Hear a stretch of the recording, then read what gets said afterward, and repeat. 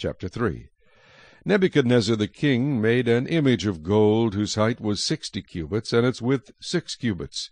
He set it up in the plain of Dura, in the province of Babylon. And King Nebuchadnezzar sent word to gather together the satraps, the administrators, the governors, the counselors, the treasurers, the judges, the magistrates, and all the officials of the provinces to come to the dedication of the image which King Nebuchadnezzar had set up. So the satraps, the administrators, the governors, the counselors, the treasurers, the judges, the magistrates, and all the officials of the provinces gathered together for the dedication of the image that King Nebuchadnezzar had set up. And they stood before the image that Nebuchadnezzar had set up. Then a herald cried aloud, To you it is commanded, O peoples, nations, and languages, that at the time you hear the sound of the horn, flute, harp, lyre, and psaltery, in symphony with all kinds of music, you shall fall down and worship the gold image that King Nebuchadnezzar has set up. And whoever does not fall down and worship shall be cast immediately into the midst of a burning fiery furnace. So at that time, when all the people heard the sound of the horn, flute, harp, and lyre, in symphony with all kinds of music, all the people, nations, and languages fell down and worshipped the gold image which King Nebuchadnezzar had set up. Therefore at that time certain Chaldeans came forward and accused the Jews. They spoke and said to King Nebuchadnezzar, O king, live forever! You, O king, have made a decree that everyone who hears the sound of the horn, flute, harp, lyre, and psaltery, in symphony with all kinds of music, shall fall down and worship the gold image. And whoever does not fall down and worship shall be cast into the midst of a burning fiery furnace. There are certain Jews whom you have set over the affairs of the province of Babylon, Shadrach, Meshach, and Abednego. These men, O king, have not paid due regard to you. They do not serve your gods or worship the gold image which you have set up. Then Nebuchadnezzar, in rage and fury, gave the command to bring Shadrach, Meshach, and Abednego. So they brought these men before the king. Nebuchadnezzar spoke, saying to them, Is it true, Shadrach, Meshach, and Abednego, that you do not serve my gods or worship the gold image which I have set up? Now, if you are ready at the time you hear the sound of the horn, flute, harp, lyre, and psaltery, in symphony with all kinds of music, and you fall down and worship the image which I have made, good. But if you do not worship, you shall be cast immediately into the midst of a burning fiery furnace.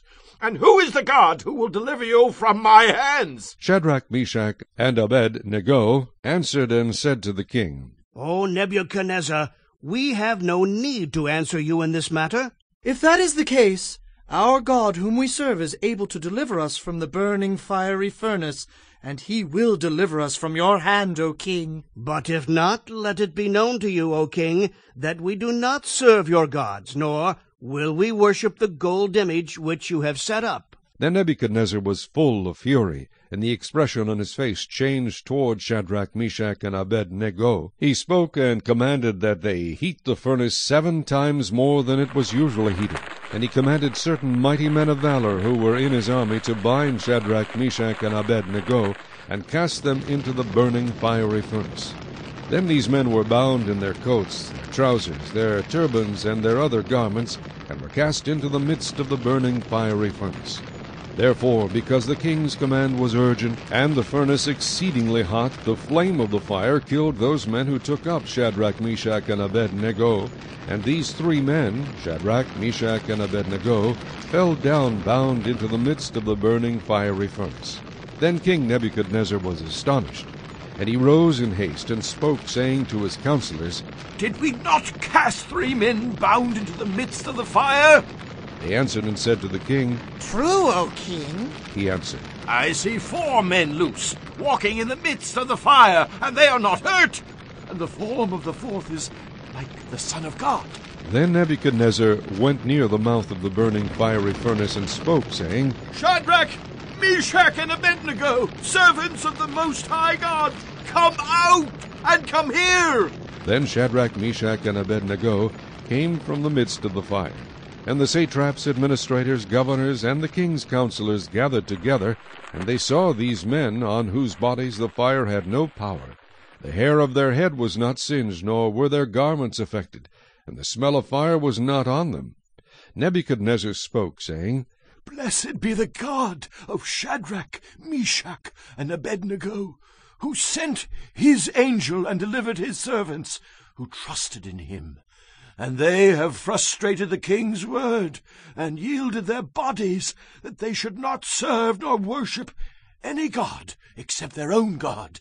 Therefore I make a decree that any people, nation, or language which speaks anything amiss against the God of Shadrach, Meshach, and Abednego shall be cut in pieces, and their houses shall be made an ash heap, because there is no other God who can deliver like this. Then the king promoted Shadrach, Meshach, and Abednego in the province of Babylon.